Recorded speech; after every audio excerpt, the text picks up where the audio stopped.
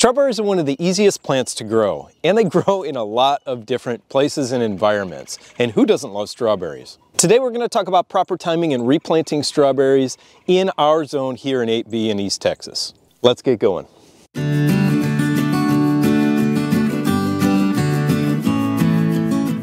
So you can see this bed behind me is where I had my strawberries last year, but there's places where there aren't any, there's places where they're highly congregated or crowded together. They need to be replanted. The beautiful thing about strawberries is they love to have their roots agitated. They do not mind it, and they take really well to replanting every year. And I also need to amend this bed and add more nutrition for these strawberries for this coming year.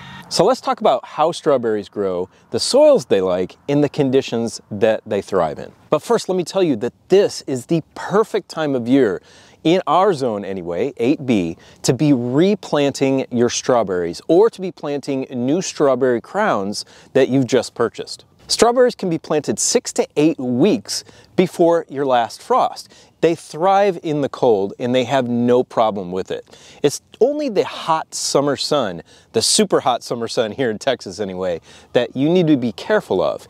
And a little shade cloth, like a 50% shade cloth over the top of them, will help bring them through those super hot summer days like we have here in Texas. And make sure wherever you are planting them, that you're planting them in an area that gets at least 6 to 8 hours of full sun per day. So this variety here is called Seascape. This is an ever-bearing strawberry, and it bears fruit throughout the entire summer. It usually starts in about late May to early June, and for us, actually, it went through and still bore some really small fruit, but really sweet fruit, all the way up until November. Strawberries are extremely easy to plant and take care of. It doesn't take much for an amazing harvest of beautiful sweet berries. So you can see I've dug this one out of the ground. I'm just going to place it in our tub here.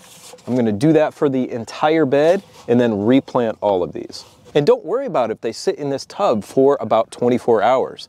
The roots are still perfectly viable and fine. If they're going to sit around longer than that, you might want to put them with a little moist towel in a plastic bag. So there are really 3 different ways that your strawberries multiply and that you can grow strawberries. One of them is by seed. Now, I don't recommend that because the rate at which you get strawberry plants from the seeds is really low, and it takes a long time for those to establish.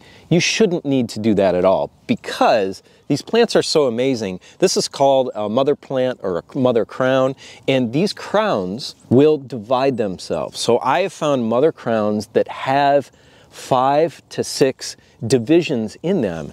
What you can do is just break them apart gently and pull the roots apart like this. This is a smaller one, this has 2, but now we have 2 strawberry plants. Absolutely amazing. You should never ever have to buy strawberry plants more than one time.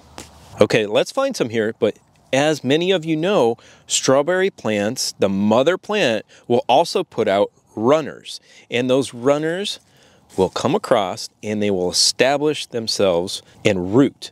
Here is a perfect example of a daughter plant on a runner. The runner is still attached here. This is established, so it's fine to cut your runner. And here it is attached back to our big, beautiful, established mother crown. When we are replanting these, we want to get them at least 12 inches apart from one another. Honestly, I usually plant them a little closer because I'm a little starved for space.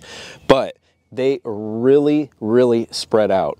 Each one of these plants with that mother crown division and the daughter plants that it puts out can 15x, or 15 times your number of strawberry plants. That is unbelievable. For any entrepreneurs out there, I think it would be fairly easy to start a strawberry farm or U-pick strawberry farm. They're really easy to take care of. So let's get these old ones out of here and re-amend our soil, replant, and then find space for all the extra because I know we are going to have some.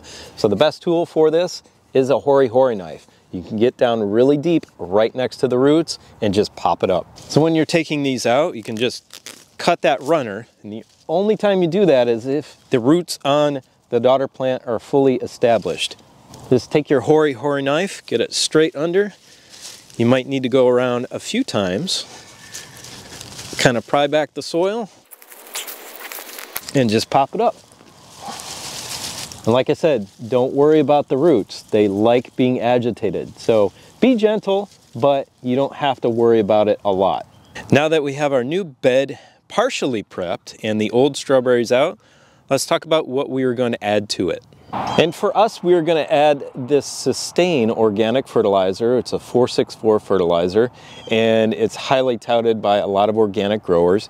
And we also like to add kelp meal, which is a great source of potash. But even more importantly, we are going to add compost from our compost pile. This is a mixture of all of our food scraps over the years, our chicken manure, it's got coffee grounds in it and eggshells. It is a really rich, wide-ranging compost that is from everything on our property, including the leaves. Once we get our compost and our fertilizers established in the bed, we can start to transplant and replant those strawberries. About a ½ inch to an inch of this compost should be perfectly fine. We'll add our Sustain and then just a light sprinkling of the kelp meal. Now you can go over this with a garden rake. I usually turn mine over just to slightly mix in what I have on the top and just to smooth it out for the replanting process. Now, strawberries do well in a lot of different soil types, but the best one has a good amount of organic matter in it, and it is slightly alkaline, so about a 7.5 on the pH scale. But these things are so tough, you can grow them pretty much anywhere. But one thing, make sure that they don't have wet feet, so they like a well-drained soil. Most plants don't like to sit in a super moist soil that doesn't drain well, so just be aware of that. All right, let's start breaking these mother plants apart. And right now you can see I've got many that are actually starting to flower out. That's certainly an advantage of living in a zone like I do. Now there's something you need to be aware of when planting these. Let me show you down here. Is that when you're planting them, you need to keep this crown above the ground, especially if you get bare root plants from an online nursery. It's not going to have any green typically. So you want to keep this crown right here, this base of the crown, up. If you plant it too deep, it will not establish. Even though it has a good root base here, it's not going to establish. So make sure that crown is pointed up properly and just above the surface. If you can't get the hole big enough, you can trim off some of these big roots, but I don't think it's really that necessary. Just get those roots tucked in like that, give it a good watering, and you are good to go.